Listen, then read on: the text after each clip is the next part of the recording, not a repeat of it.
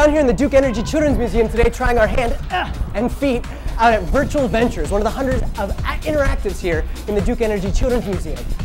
Now, there's not just defending soccer goals on this, there's also swimming through the ocean and dodging obstacles. There's a race car game, and there's also classic pong. So why have a video game down here in the Children's Museum? Well, three main reasons. Number one, it works on gross motor skills. Now, those aren't the kind of skills that you talk about when you're talking about driving a gross dump truck. It's actually the large motions that children develop while moving their arms and their legs. The second is hand-eye coordination. You really have to scan your toes to succeed and actually win at this game. And lastly, it's all about teamwork. A lot of times we'll see groups of kids coming in here and working together to defend the goal, and parents jump in too. So, if you want to try out your doggy paddle or your World Cup winning soccer goal, come down here to Virtual Ventures in the Duke Energy Children's Museum and give it a try. We are Cincinnati Museum Center, and this has been My Museum Center. In a minute!